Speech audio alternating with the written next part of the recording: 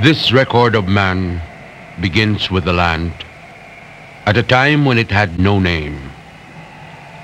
Islands which were no more than broken pieces of earth on the ever-changing face of the planet. A small corner in the vast uncharted regions of our world. The wind and rain shaped, molded, and transformed her surface. Land bridges linked this land to the great continent of Asia. The first settlers crossed these bridges on foot in search of game. With this primordial struggle for survival, the history of a people begins. Thousands of years later, the great layer of ice in the north broke in melting currents. The surging waters washed away these low-lying bridges, leaving only patches of land in the depths of an endless sea. Thus, the Philippines emerged, an archipelago, a cluster of more than 7,000 islands in the Pacific.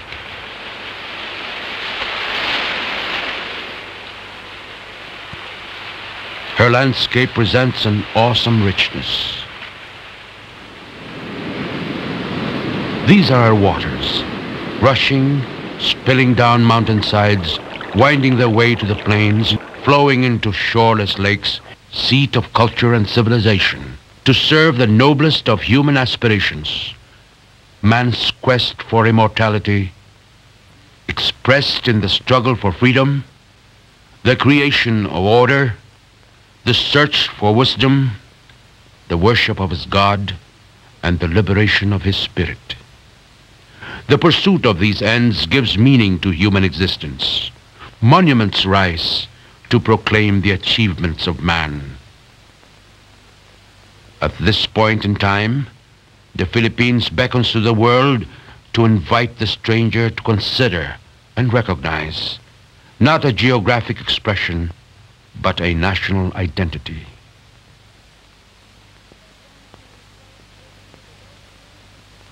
Confronting himself, tracing the wellsprings of his being, the Filipino search for identity is but a national aspect of the human crisis.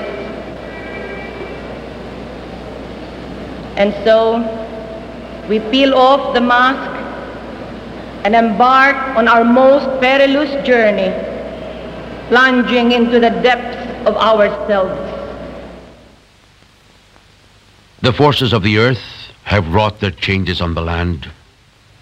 But today, the spirit of our people seek a new beginning in the unfinished story of a nation. Land and people witness the march of time, the rising landmarks of growth and progress. These times urge the Filipino to know himself, to rediscover his past and cultural beginnings, to give life today to an art and architecture which shall live on for generations of Filipinos. The Folk Arts Theater of the Philippines, completed in 70 days, stands as an achievement of Philippine artistry and determination to house the rich and varied arts expressive of the soul of the Filipino people, to present what gives flesh to the wellsprings of a race, a monument to the Filipino spirit.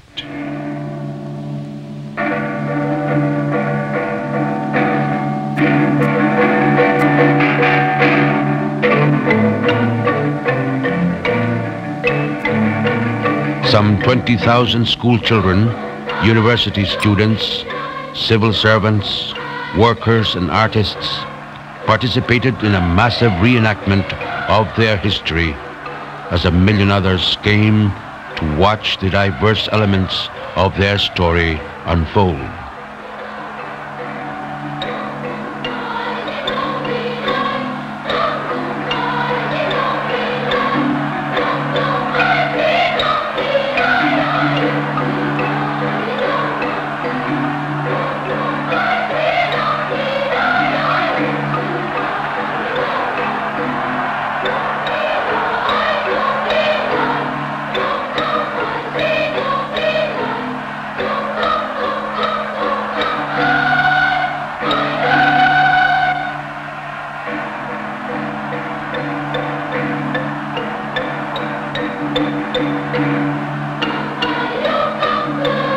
The occasion also coincided with the Miss Universe pageant, which brought together beauty candidates from all over the world.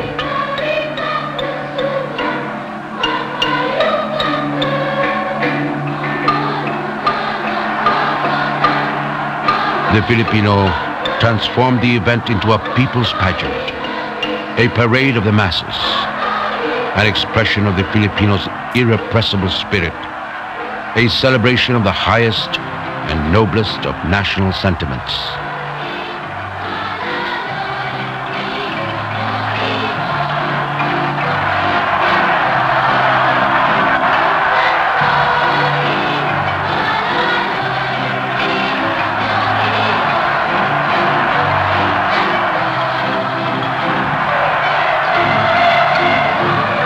International guests from neighboring countries and from Mexico, Spain, the Union of Soviet Socialist Republics, the United States of America, Israel, Italy, and England came to grace the occasion. Among them, the Marquesa de Villaverde from Spain, Van Cliburn, pianist from the United States of America, Rufino Tamayo, painter from Mexico.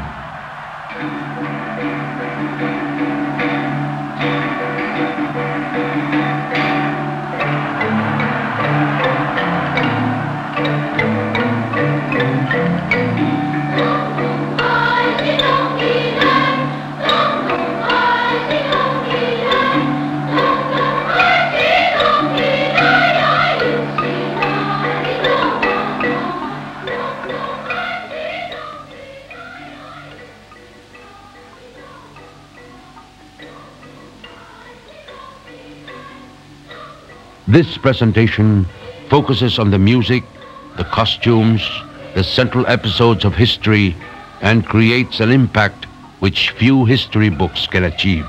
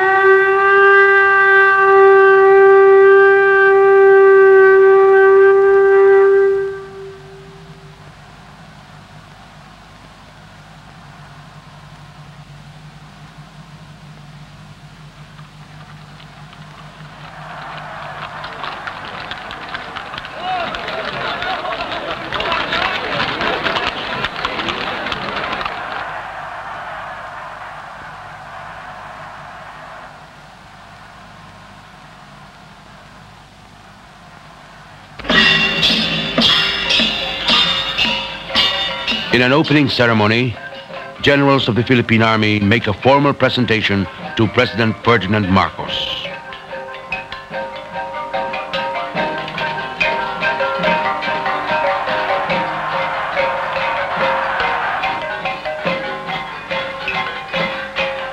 "50 chieftains lead the pageant.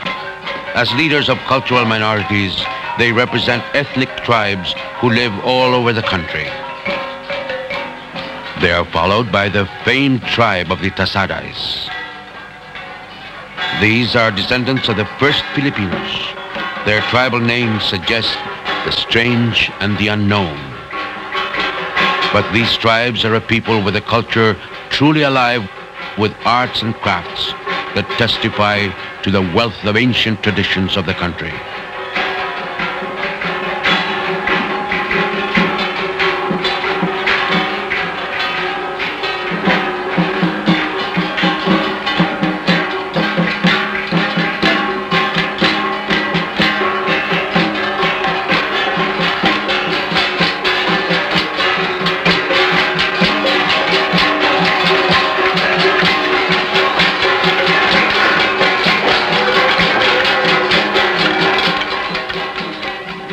From the provinces of the north, come the hardy mountain people known for their colorful costumes, their ingenious headdress, and their intricately woven clothes. They are brave warriors and masterful builders of the rice terraces of Mount Banawe, carved out of mountainsides 2,000 years ago. These rice terraces are known as the eighth wonder of the world. From the islands of Visayas, the Tagbanwas still live by the Kaingin method, or slash and burn agriculture, but together with the Hanunuo tribe, they are among the most literate of cultural minorities and boast the use of an ancient syllabic system. It is in this region that the ancient manuscript called Maragtas was found. This manuscript throws some light on this land in pre-Spanish times.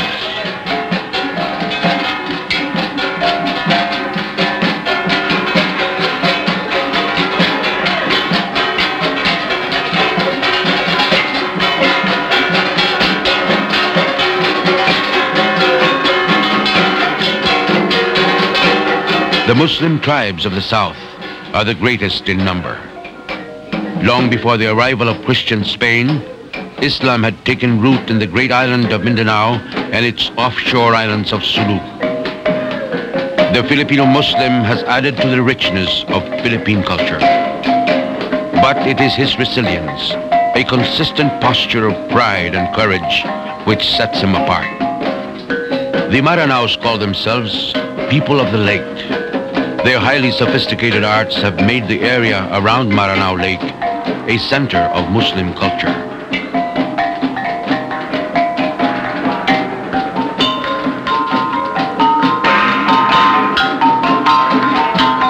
There are some 250,000 sea nomads who call themselves the Tausugs, or people of the current.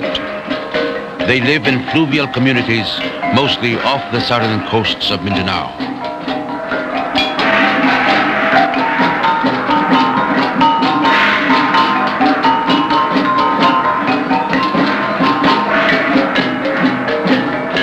Around Basilan Island in the south, the Yakans live and are known for their rich weaving traditions and gay painted faces. While the Samals are ingenious builders of boats and, like many other Filipinos, rely on the bounty of the sea for their livelihood. The government continually works to integrate these minorities who wish to join the mainstream of Filipino national life, even as it protects the rights of those who prefer to remain and preserve their original way of life. These tribesmen number more than 4 million. Each tribe has something different to offer.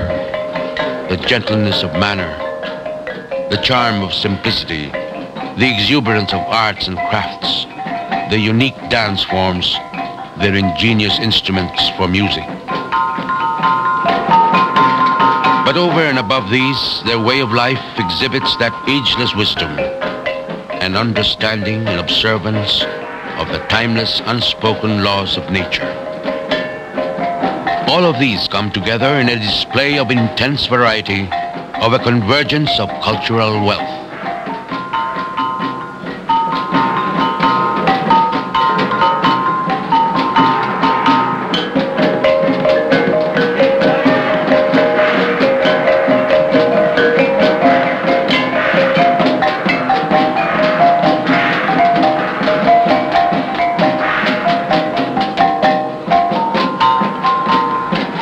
While the earliest inhabitants reached the Philippines on foot, the surrounding seas made imperative a tradition of boatcraft. The Dumagat tribe fashioned the earliest boats. Hollowed from tree trunks, these vessels showed a high degree of workmanship. The Spaniards called the early Filipinos Negritos. However, they called themselves Lord of the Land to indicate the antiquity of their settlement.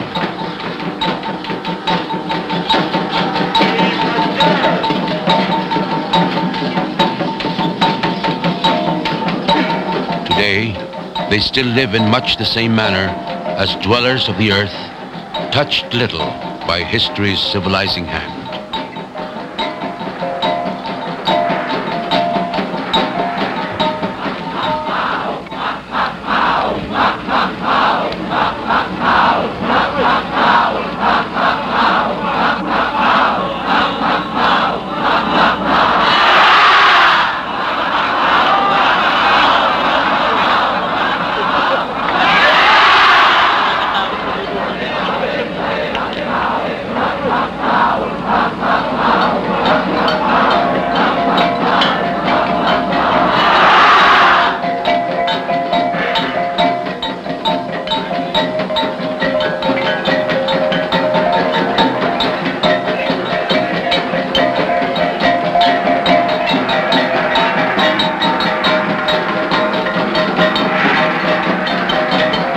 The next wave of migration brought the seafaring founders, the Malays.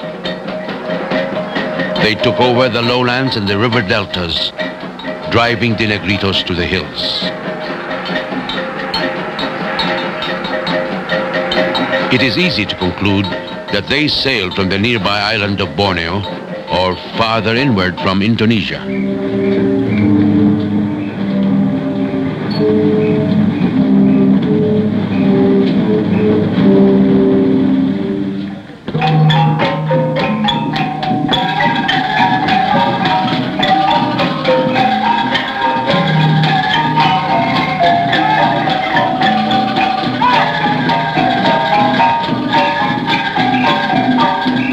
The numerous waves of migration from the different parts of Southeast Asia explains the diversity of Philippine languages.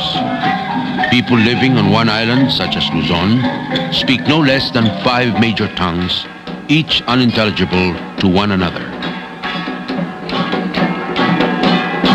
Tradition tells of the peaceful settlement or sale of the island of Panay.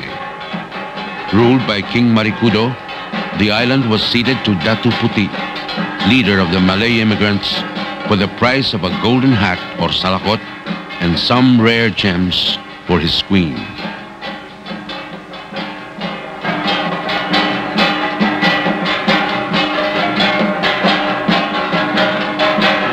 These Malay forefathers were farmers. Their worship recognized the spirits of the earth and sky, which in yearly cycle granted harvests from the patches of cleared forest and wilderness. Even in their primitive society, they have custom, ritual, and tradition. Their basic unit of society was the family, the large extended family who lived together in a settlement called barangay, named after the boats in which they traveled to the Philippines from their ancestral homes. Each settlement was ruled by a datu. This title referred to a leader, not a king. In his territory, there were free men and slaves, but each barangay was a free and independent unit. Through time, the winds of change swept the islands. The threads of many cultures, the streams of a racial mix entered into the making of the Philippines. The Sulu lands in the south became a racial melting pot as the growing trade in pearls attracted adventurers from all over the world. Ships from as far as China, Sumatra, and Java came and created a trading crossroads in the south. Sailing trade routes to the east, the Chinese came in junks with goods for the commercial ports of the South Seas. As passengers and traveling merchants, they settled at various points in the archipelago to enrich the texture of national life as merchants and artisans. Intermarriage made permanent the various cultural influences brought about by foreign traders. Each new seed, each new cultural influence which touches ground on this soil springs forth transformed as the Filipino makes it his own. Many aspects of Philippine culture carry the rich overlay of Chinese influence. Food, language, costume, even social thought and family system.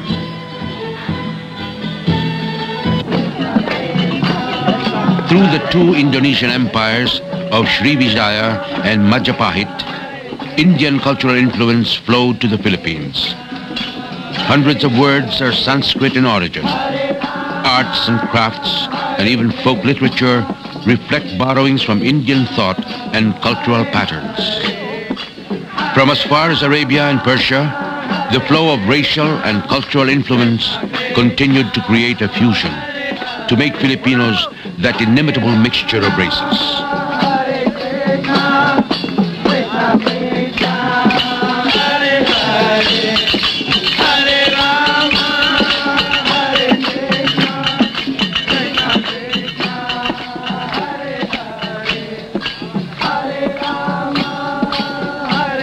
Filipinos are an ancient people, but history fused its destiny with the West.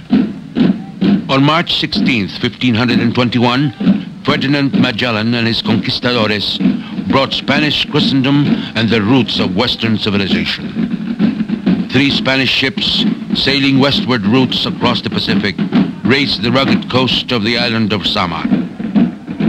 Magellan promised the King of Spain that he would find a route past the great American continent to the famed riches of the Spice Islands.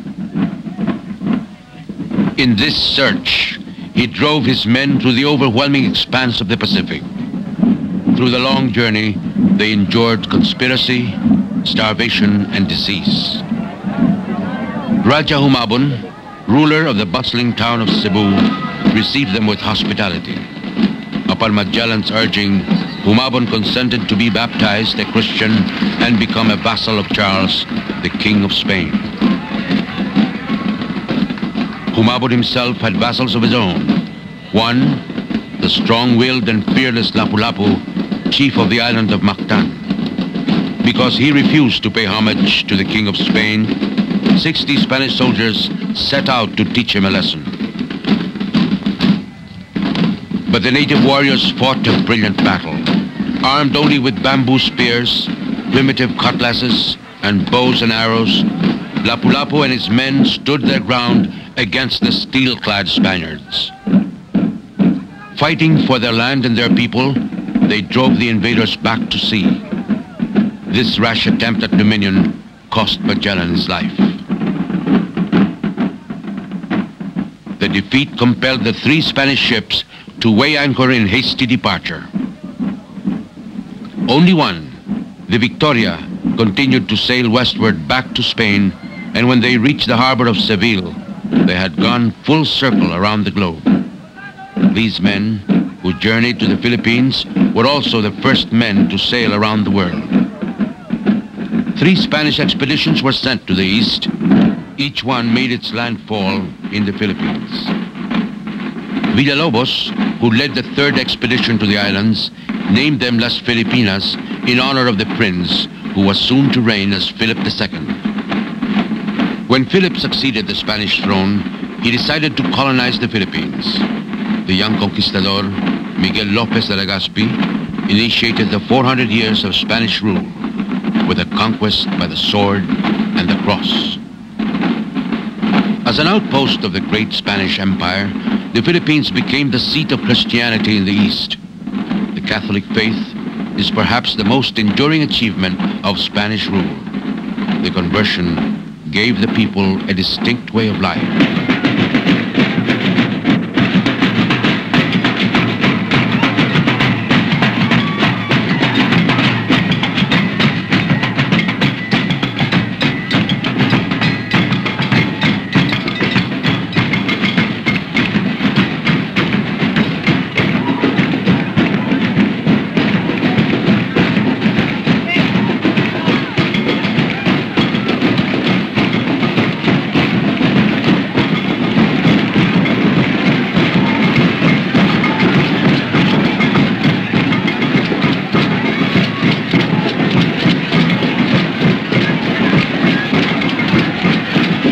Their festivals today are given form by an essentially religious spirit.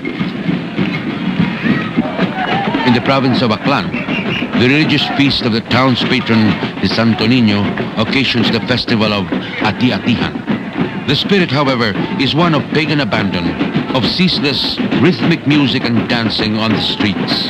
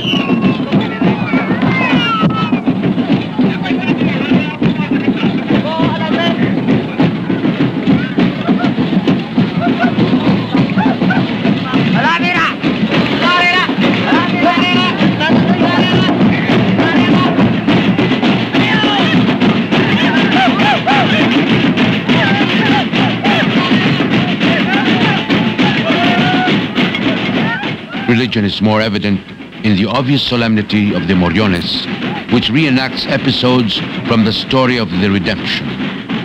This celebration takes place on Holy Week preceding the Christian Easter liturgy.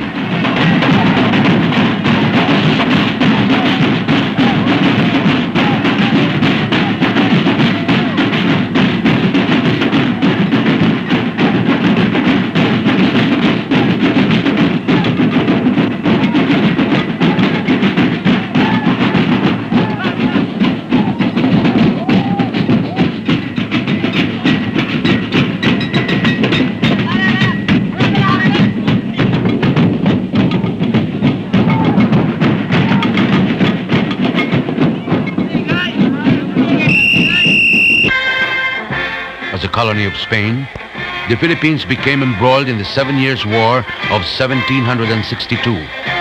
With Great Britain's declaration of war against France and her allies, came the quick attack of British India against Manila.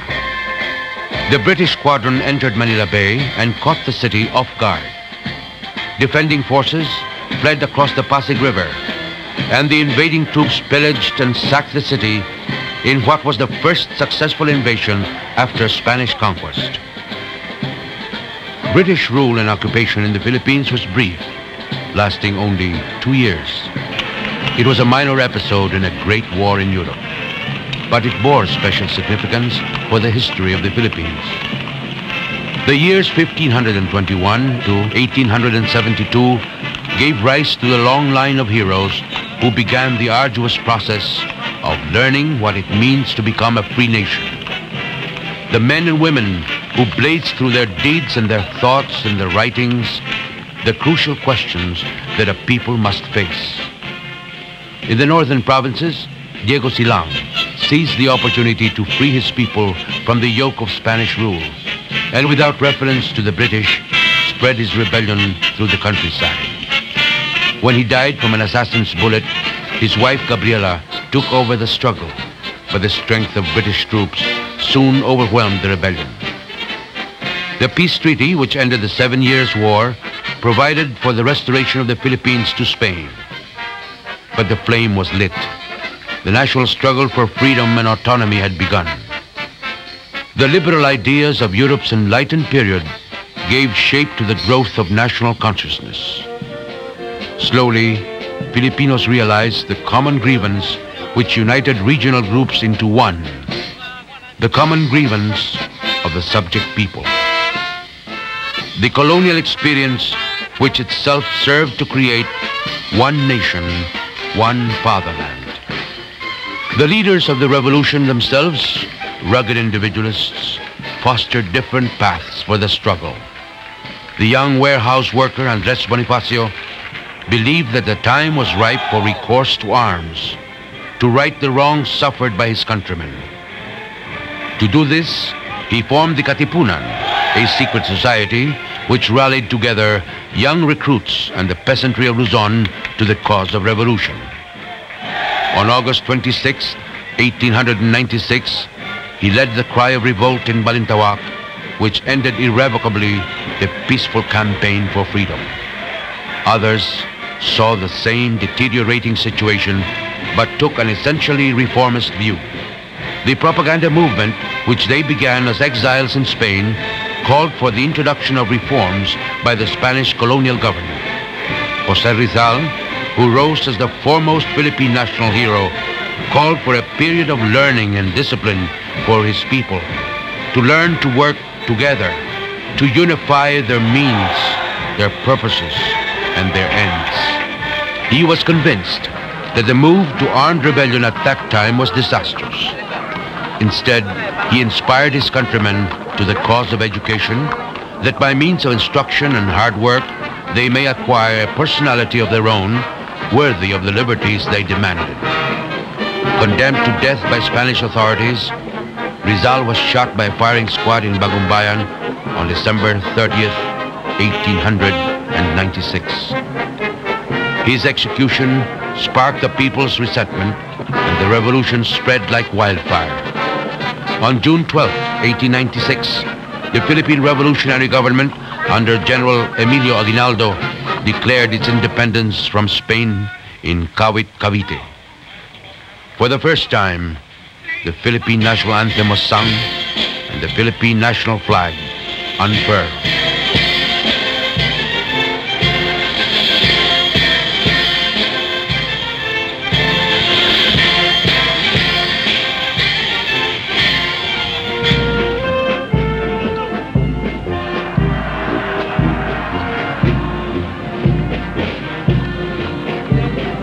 In a proclamation, Aguinaldo expressed his confidence that his people who had proven themselves so enduring and valiant in times of adversity cannot remain slaves forever.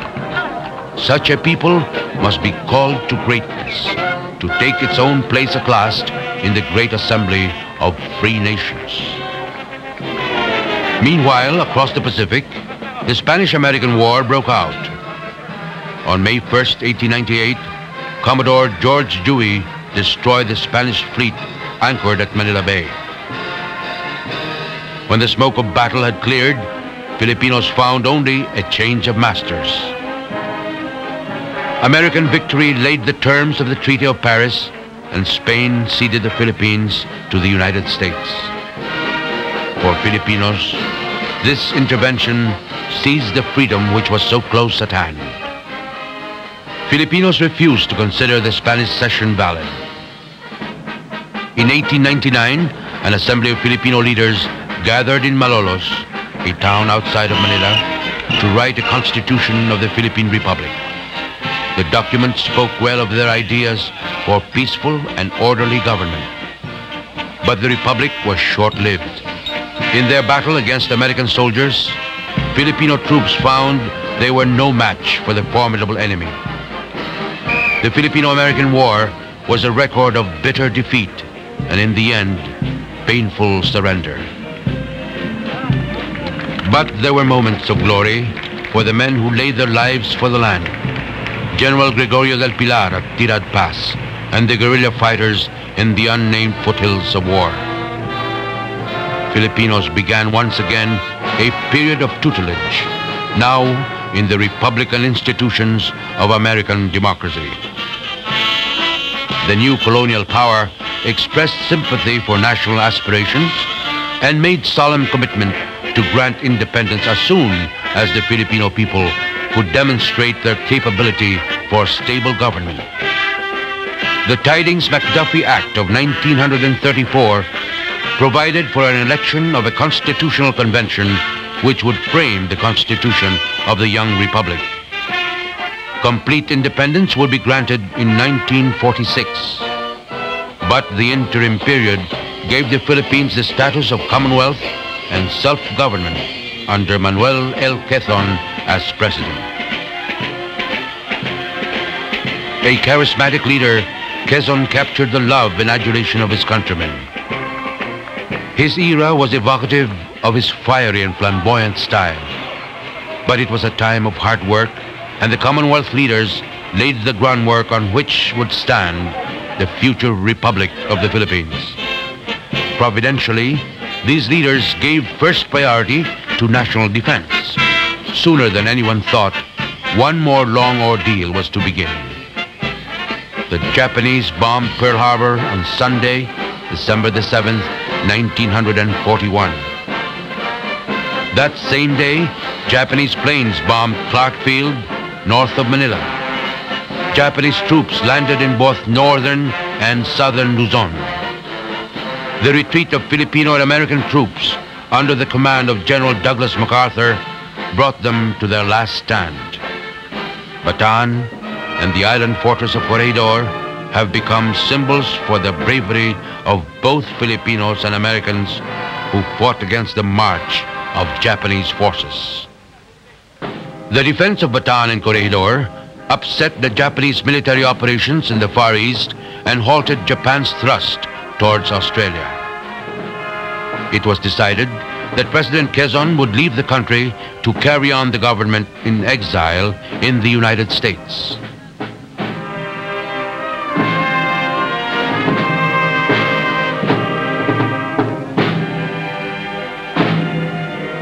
On October 14th, 1943, Jose P. Laurel was appointed President of the Republic, inaugurated by the Japanese military organization.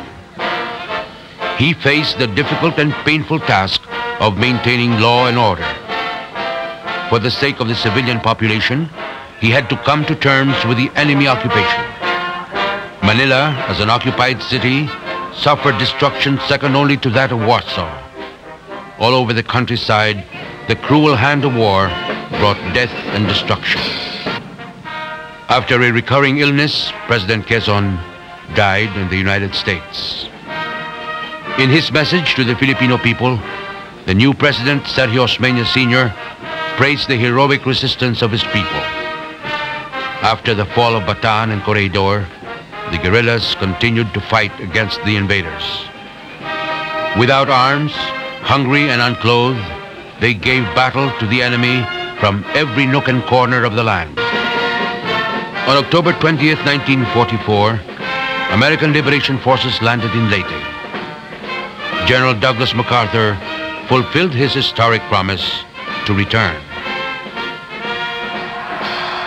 General Carlos Romulo, who later presided over the august assembly of the United Nations, shared the peril and the pride of the occasion. MacArthur urged the Filipino people to draw on the indomitable spirit of Bataan and Corregidor to renew their strength. For the tasks that lay before them, the Filipino people needed every ounce of will and determination. Liberation was at hand, but it was a time to rebuild on the ashes of war, to come together in the aftermath of so terrible a destruction. The process of rehabilitation might have been as much an ordeal as the long years of fighting. In the end, who could find the will and the strength to carry on the unfinished business of nation building?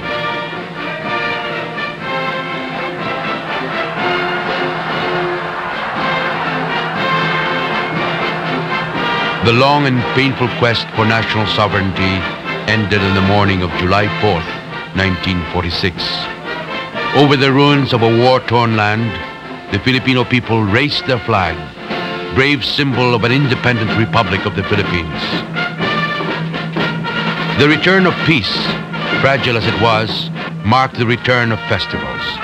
The celebration and merrymaking provided easy diversion for an essentially gay and happy people. The festivals of flowers in the summer month of May is a celebration of youth and beauty. It is a celebration of the Filipina, idealized by a religious tradition of the shy and sheltered maiden, guarded by the strict norms of church and society. But festivity could not disguise the urgent need for social renewal. 2 decades of freedom and self-rule proved too short to rid the young nation of the plague of corruption, of desperate economic problems, of social ills in the city, and agrarian injustice in the countryside. The arrogant power of the entrenched elite, drug addiction, senseless violence, the breaking down of order in public life crippled any move for progress. Soon the angry face of discontent took to the streets. It was difficult to know what the people feared more, the violence of protest or the sense of defeat that anything would change. On September 21st, 1972, President Ferdinand E. Marcos proclaimed martial law.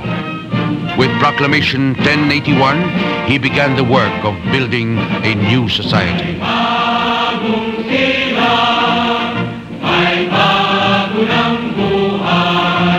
This decree was a promise, an earnest for the future, a monument to the revolution that transforms and directs for the ultimate freedom of man.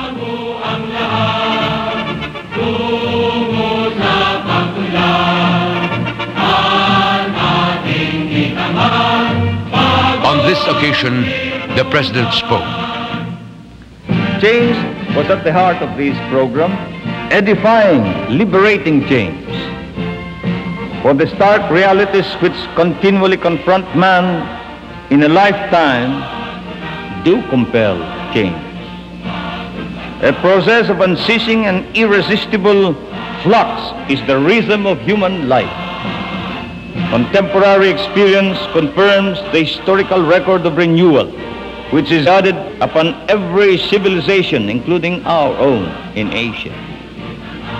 The comforts and the settled habits of time have had to be swept away by the onslaught of change, so that life itself might continue. Necessity makes its own fulfillment. In this way, man has been able to survive the forces of nature and refine his capacity for upliftment. His was every Filipino's dream, a dream of a reformed society. That dream must now become reality. The revolution must begin in the form of individual commitment, in the change of heart of a renewed and vigorous society. A society characterized by a new sense of order and discipline. A society fired with an enthusiasm for work, giving new vitality to commerce and the building of industry, governed by a spirit of trust and goodwill. This vision creates a new world and a new beginning, a solemn pledge to the country's youth for their world tomorrow. Today, the Filipino must look ahead, for he faces yet the greatest challenge. In this time and place, the Filipino must once again prove himself, to live truly in the service of his country and his fellow men. The new Filipino comes forth imbued with the responsibility and a deep sense of commitment to his tasks. The protection of natural resources, the care of our cities, the fight against poverty and disease, the tilling of the soil for richer harvests, building the youth for a better and stronger tomorrow. In these tasks, his strength lies in his history, the proud history which on this occasion he recalls and presents to the world. This then is the story of a people's mighty struggle to be free, to build on this land a home worthy of the dignity of man.